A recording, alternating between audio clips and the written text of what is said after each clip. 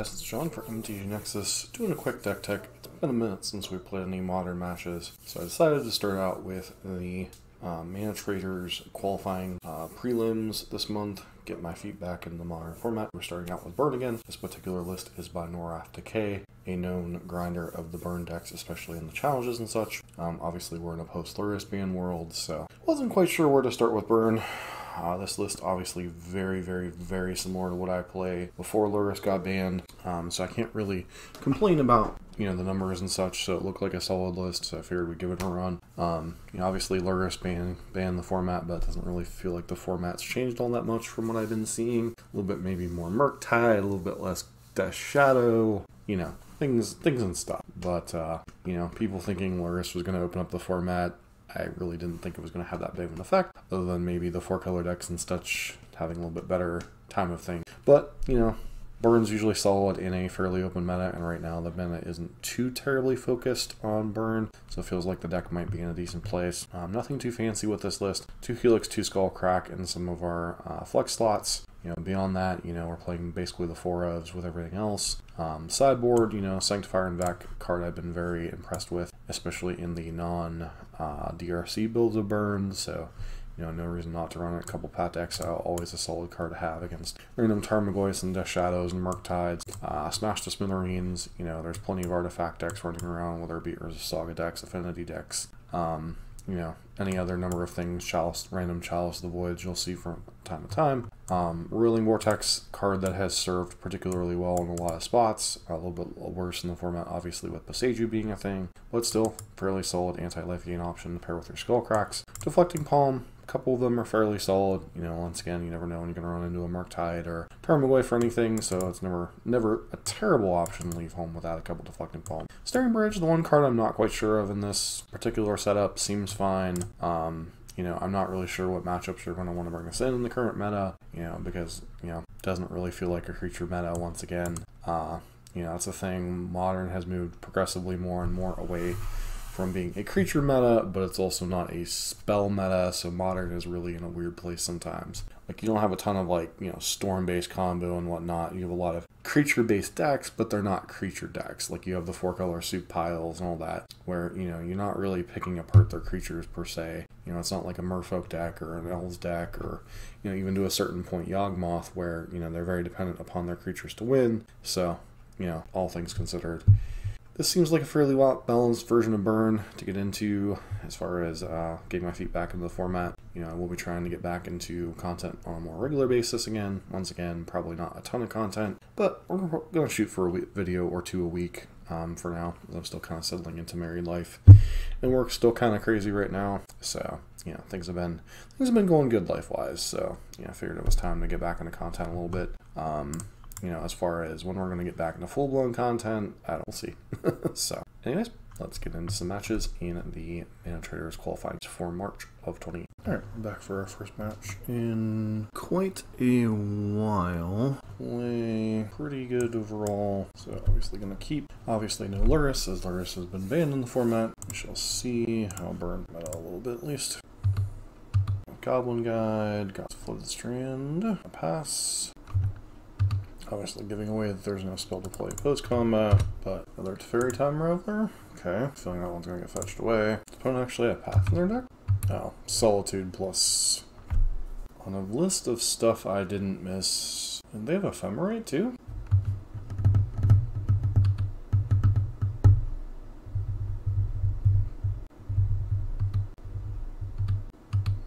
Cool. But don't worry, Lurrus banned fixed Modern. And I can't even play whatchamacallit here because Riftbolt, because they're just going to play Teferi next turn. So Esper, huh? Oh, no, there's no Solitude. Cool.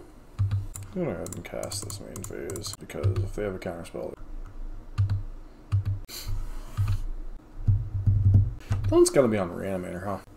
I was just thinking that this is kind of weird for Control, but this is actually a Reanimator now that I think about it. It's been a minute since I've played some of the modern matches, so, it takes a bit to kind of remember what decks are which. Normally I'd be like, oh, this is Reanimator. Especially once I saw the Godless Shrine, but they have the whatchamacallit to go with it. Prismatic ending. Feels like we got prismatically ended. Or prismatically delicious. Is there even any reason to play this? Because they're probably just cast Solitude. Especially if they've hit another just Solitude this. Don't really like my opponent waiting here, but, you know, and then, you know, we're just kind of... Why would you not... Do they not draw a Solitude? I guess they're planning on Solituding to gain life?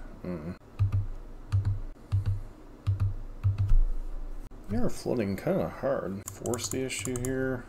I don't even know if this version plays, or if they're just holding up Solitude literally as a way to gain themselves through life. Why? Okay, sure. Oh, so they have Ephemerate. Got it. Sanctifier and Vex seem decent. Rolling Vortexes seem decent. Path is debatable. Probably don't want Rift Bolts against the Teferi Time Rattler deck, although whether Teferi stay in or not, on the draw, a couple of Eidolons coming out and get a little bit awkward. So their main tools against us, besides the package that we saw, is obviously the reanimation targets. We didn't see Archon, but could probably presume Archon's there. You know, they can find the Faithless Loot in the graveyard. You know, their BNC game plan can beat us if they draw a little bit better. But their deck tends to have a lot of air in it from both playing it and playing against it. Although I would generally say it's for burn, at least previously. And I can't imagine with losing Lurrus that it's gotten any better. So it seems fine. Sanctifier is not the best against their deck, but it's okay. Guess we'll Spirit into Sanctifier and then go from there. Presuming we don't get Griefed plus Ephemerated into the ground. Maybe I shouldn't have left copies of Searing Blaze in. It's really kind of hard to say. Attack with Swift Spear. If they have actual counterspell here, it's kind of whatever. Maybe I'm supposed to play around that and not play Sanctifier here, but well, really no reason not to play Sanctifier in your sideboard over some of the other options anymore. Not sure this particularly makes any sense here, but you know, they have Malakir Rebirth or something. They might have Persist. Yep. Pass turn. That's terrifying. They have a second Persist. Obviously, we're in a lot of trouble. Naturally. Know that we realistically have now here, just from the life gain of Archon. Archon does so much in this matchup. Yeah, that was fun. Is there any reason to bring in Bridge or Path? So Bridge, obviously, you could shut down their big dudes from attacking. Path, you can kill them, but once again, they've kind of already done their damage even once they've come to play once. We'll see what happens. Pretty reasonable. Obviously, it's one of our better starts, but their best starts beat our best starts, unfortunately. The wave shuffled in, so that was what that was about. Punted mulligan to 5. Anything in this matchup? Not getting sure. Alright, please don't tell me I gotta draw. And please. Guess they're just dead, huh?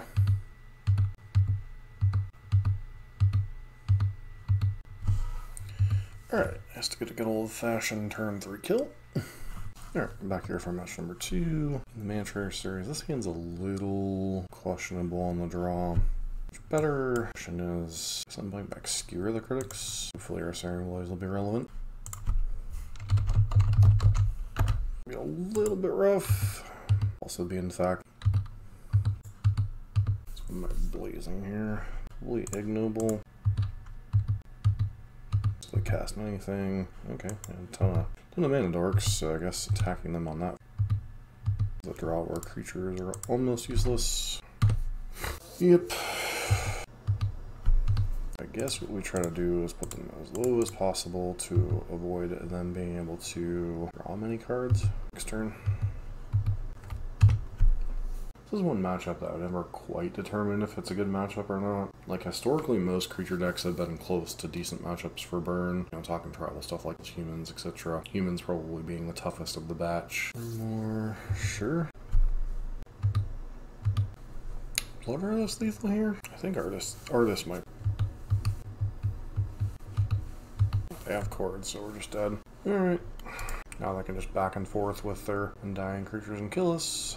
Path is relevant, also be relevant. One can be a bit sketchy. Sanctifier just doesn't do enough in this matchup. Like, if they were still largely on the Jarl's Messenger kill, it would be fine, but most of the time they just use Blood Artist or something similar.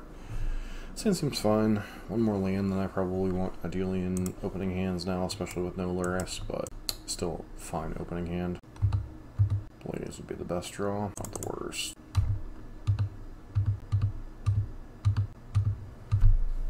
Yeah, that's a thing. One's got dorks. Alright, going shields down here, but not that we plays anyway, so... Well, that certainly hurts. If they fetch, they're dead. If not, then... Sure. I don't think there's only one card that I care about here, so... Alright, do we get there? Again, this seems fine. The best, not the worst. Neighbor upstairs seems to be quite loud tonight. Okay, punt with Mana Dork. Mana Dork does whatever a Mana Dork does. Okay, Wall of Roots, sure. Cannot afford to take. Mana being currently have access to 3 mana, only one of. Okay. Mana Dork does whatever a Mana Dork. Alright, lost. Do you block? Indeed you do. Bailoff basically for free. It goes to 10, but crimped on mana. The basic swamp here to go fetch. Blockers, yay. No blocks, huh? Seems like a bold strategy, Cotton. Should too. Elder's Evolution for what? Stranglework, guys? If I were you, I'd eat something now. There we go. You're a little late to the party, friend. An intense game. We can gain a life this turn. Auto pass through the turn.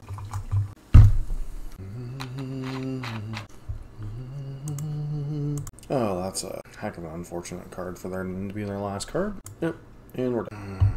2 creatures in graveyard. So if they don't mill another creature, then if we draw a Boros Burn, we can win. Alternatively, they can kill our Swift Spear and have a 3rd creature and guaranteed not die. Now we're drawing dead. I do Path would be our best draw, but even then we're like not in the best position. The spike. I guess we do the thing and make them kill us, but it'd be a fairly simplistic play for them to do on board. So but. Sometimes we learn a few things in this matchup, like Boseiju is definitely a card on our map, but not new about it, so. Alright, see you for the next match. Alright, we're back for the 3rd match. And it's just 2 off leads on turn 1 dots. And we're going to lose one of the Swift Spears here. And we could get a Sacred Founder there, but never going to take the extra damage against an unknown opponent. Opponent might be on a shadow list. Kind of hard to say right now. They're on, whatchamacallit, the Planeswalker, dude.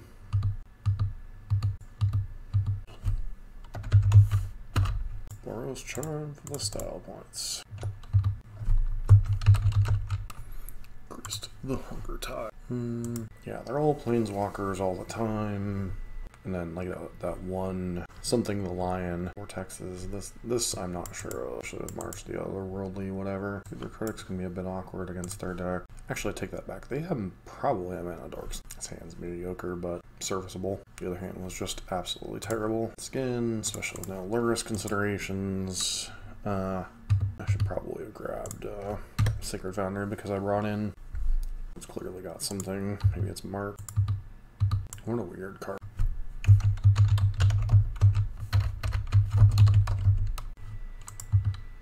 Karth the Lion, that's the card. Oblivion, maybe?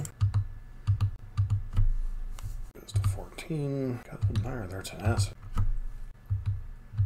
They're just Abzan tokens. Definitely misunderstood what our opponent's deck was doing.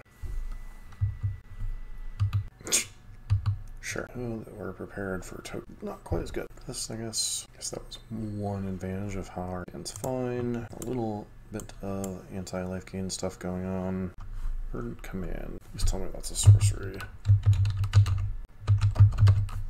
No, it's an instant call.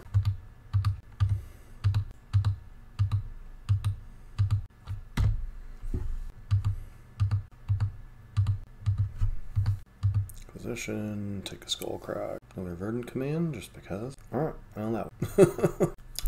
Don't got a little bit of an advantage there because we weren't quite sure what they were doing in game 2, but interesting matches. Be back with a wrap. So, really kind of hard to get a good gauge of where Burn is with those 3 matchups. Obviously, we ran into Reanimator. Close-ish matchup, probably a little bit of a dog, maybe a little bit lucky to get the win there. Yawgmoth always feels like a close matchup. You know, that Boseiju blowing us out in game 3, I think otherwise we had a very good chance to win that game. And then the weird token strategy, you know, that's the thing. Even in a league, you're going to run occasionally into those kind of things.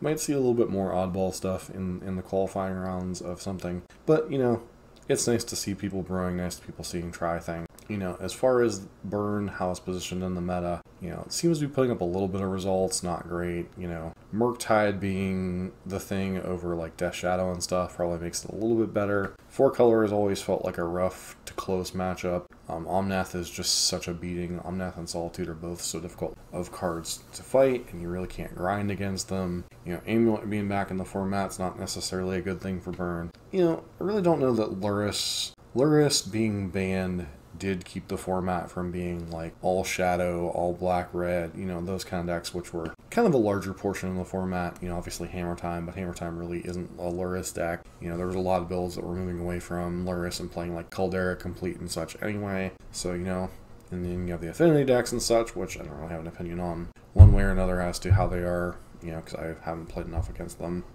But, you know, the format's opened up a little bit. You know, people are brewing a little bit right now, so, you know, there isn't like an established echelon. You know, obviously there are still top decks like Tide, 4-color, you know, but, you know, how the format shapes around those decks, whether Urion should have been banned, you know, most of those are irrelevant to a Burn player, to be honest.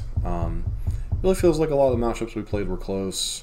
It doesn't feel like anyone's hard targeting Burn, but once again, a lot of our tools that used to be really good against, you know, decks are getting a little bit worse and a little bit worse, like March. The White March deals with Rolling Vortex, Prismatic Ending deals with Vortex. You know, there's so many cards that we used to have. Boseiju deals with Vortex. You know, a lot of the cards we used to have would be like our kind of a duck dodge kind of thing, you know, get hit by some of these new hate cards and stuff that have been printed.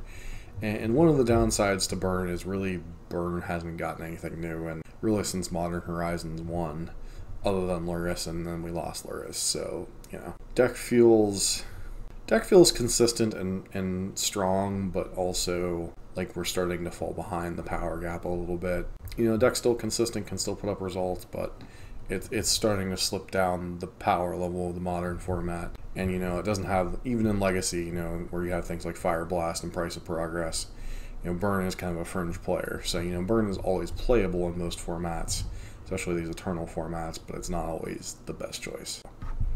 But a lot of fun getting back into playing a little bit of Magic.